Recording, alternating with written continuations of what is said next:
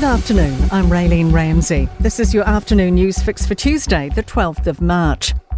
A number of agencies will work together to determine what caused a LATAM plane to plunge mid-flight yesterday.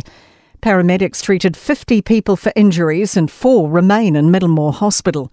The Transport Accident Investigation Commission's seizing the cockpit voice and flight data recorders. Aviation Industry Association Chief Executive Simon Wallace says because it's a Chilean aircraft, Chilean authorities will lead the investigation. Similarly, because this was a Boeing 787 aircraft, Boeing will be part of that investigation.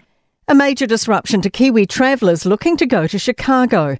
Air New Zealand suspending its Auckland to Chicago service from the end of this month until late October, with people having to rebook or ask for a refund.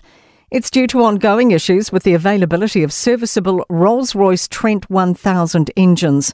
House of Travel Chief Operating Officer Brent Thomas says this creates a lot of knock-on effects. It's also the rental cars, the accommodation, and any other tours and sightseeing that they've already booked as well, which is going to get impacted.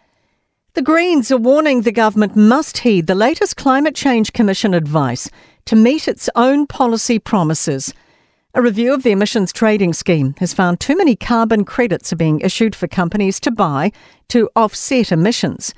Greens climate spokesman James Shaw says the government has signalled it wants to heavily rely on the ETS to meet its climate targets. Early this year, when we cancelled the clean car discount, that led to a collapse in sales of electric cars. That makes it harder to hit our emissions budgets, and that means that the emissions trading scheme needs to work harder to achieve the same outcome. Debate over whether money allocated for meeting climate goals should be included in Treasury's books. The cost to meet international targets could cost the government $23 billion by the end of the decade. But documents show Treasury doesn't want the sum included in the government's books, alongside other projected future expenses. Former Finance Minister Stephen Joy says although James Shaw wanted the costs included, it's right to leave them out. There's other things that Treasury, I believe, should have put on the books last year, but that one is not one of them. So it's a political thing. An expert says our COVID response has proven effective as New Zealand's avoided the global trend of reduced life expectancy.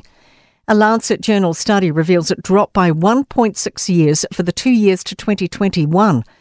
But we have one of the lowest numbers of excess deaths in the first 2 years of the pandemic. Epidemiologist Michael Baker says this is the best outcome we could possibly hope for after a tough time. There's nothing clearer in these data than a message that a country like New Zealand that took a very proactive, collective approach has come through it in much better shape than virtually every other country on earth. In sport, All Blacks winger Sevu Reece is reportedly being targeted by French club Montpellier. Rugby Rama reports the 23-test Crusader could move to the top 14, with his current New Zealand rugby deal expiring at the end of the season. Rugby league great Jonathan Thurston believes the NRL judiciary should have dished Spencer Leniu a 12-week ban for his racist remark in Las Vegas. The Stars are allowing fans to choose how much they pay for tickets to their ANZ Premiership netball season opener against the Pulse next month. I'm Raylene Ramsey. That is your latest news fix, and we'll be back with the next update tomorrow morning from the Newstalk ZB newsroom.